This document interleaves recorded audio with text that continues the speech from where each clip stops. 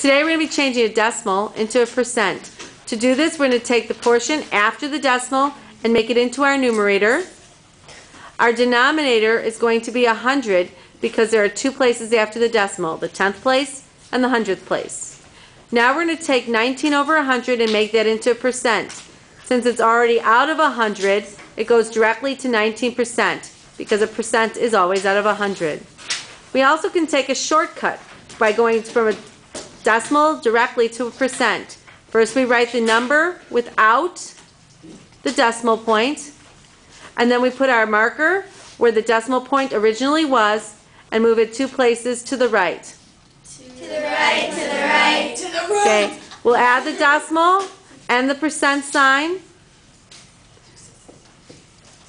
And 19.19 is 19%. Yes. Thank you, Paige.